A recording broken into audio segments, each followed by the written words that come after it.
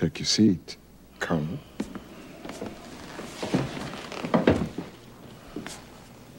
What do you want to discuss now? My favorite color? Colonel, the 6 a.m. flight was the first one off the base? Yes. There wasn't a flight that left 7 hours earlier and landed at Andrews Air Force Base at 2 a.m.? Lieutenant, I think we've covered this, haven't we? Your Honor, these are the Tower Chief's logs for both Guantanamo Bay and Andrews Air Force Base. Guantanamo log lists no flight that left at 11 p.m., and the Andrews log lists no flight that landed at 2 a.m. I'd like to admit them as defense exhibits Alpha and Bravo. I don't understand. You're admitting evidence of a flight that never existed. Well, we believe it did, sir.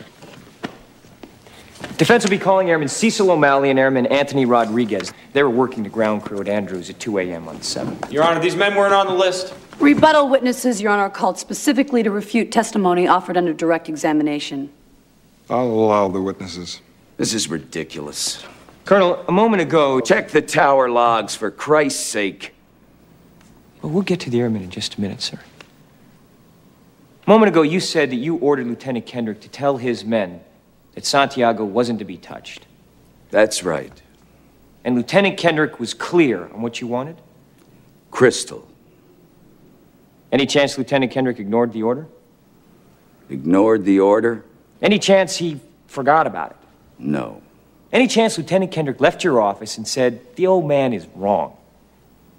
No. When Lieutenant Kendrick spoke to the platoon and ordered them not to touch Santiago, any chance they ignored him?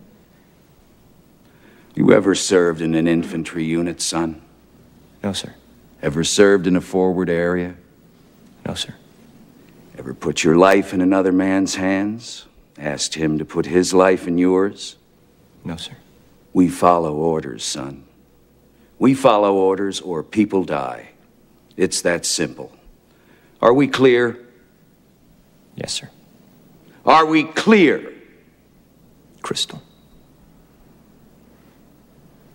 Colonel, I have just one more question before I call Airman O'Malley and Airman Rodriguez.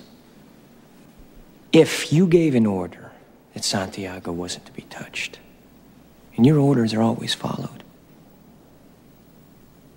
then why would Santiago be in danger?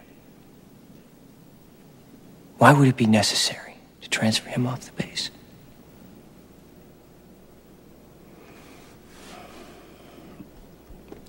Santiago was a substandard Marine. He was being transferred... That's not what you said. You said he was being transferred because he was in grave danger. That's correct. You said he was in danger. I said grave danger. You said, is there any recall what I said. I can have the court reporter read back to you. I know what I said. I don't have to have it read back to me like I'm... Why the two orders? Colonel? Sometimes men take matters into their own hands. No, sir. You made it clear just a moment ago that your men never take matters in their own hands. Your men follow orders or people die. So Santiago shouldn't have been in any danger at all, should he have, Colonel?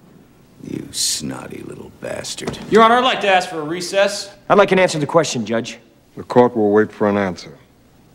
If Lieutenant Kendrick gave an order that Santiago wasn't to be touched, then why did he have to be transferred? Colonel? Lieutenant Kendrick ordered the code red, didn't he? Because that's what you told Lieutenant Kendrick to do. Object! And when it went bad, you cut these guys loose! Your Honor! You had Marcus inside a phony transfer. Your Honor! You doctored the logbook. Damn it, Captain! You coerced the doctor. Consider yourself in contempt. Colonel Jessup, did you order the code red? You don't have to answer that question. I'll answer the question. You want answers? I think I'm entitled. You want answers? I want the truth! You can't handle the truth! Son, we live in a world that has walls, and those walls have to be guarded by men with guns. Who's gonna do it? You? You, Lieutenant Weinberg? I have a greater responsibility than you can possibly fathom. You weep for Santiago and you curse the Marines. You have that luxury. You have the luxury of not knowing what I know, that Santiago's death, while tragic, probably saved lives, and my existence, while grotesque and incomprehensible to you, saves lives. You don't want the truth because deep down in places you don't talk about at parties, you want me on that wall. You need me on that wall. We use words like honor, code, loyalty. We use these words as the backbone of a life spent defending something. You use them as a punchline. I have neither the time nor the inclination to explain myself to a man who rises and sleeps under the blanket of the very freedom that I provide, and then questions the manner in which I provide it. I would rather you just said thank you and went on your way. Otherwise, I suggest you pick up a weapon and stand a post. Either way, I don't give a damn what you think you are entitled to. Did you order the code red? I did the job. Did you order the code red? You're goddamn right I did!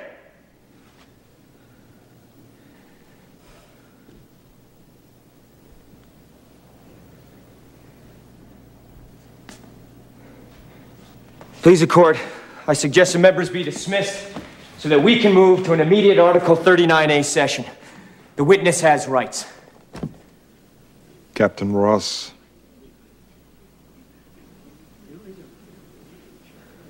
Jack?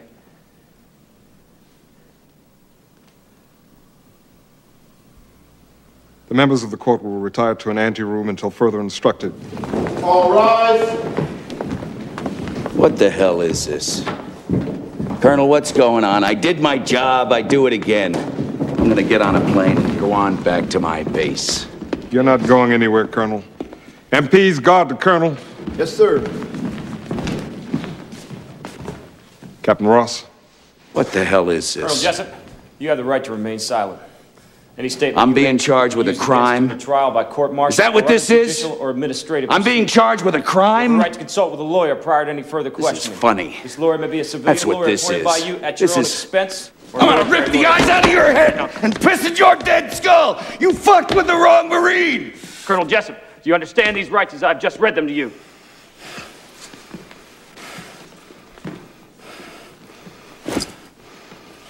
You fucking people. You have no idea how to defend a nation. All you did was weaken a country today, Caffey. That's all you did. You put people's lives in danger. Sweet dreams, son. Don't call me son. I'm a lawyer and an officer in the United States Navy. And you're under arrest, you son of a bitch.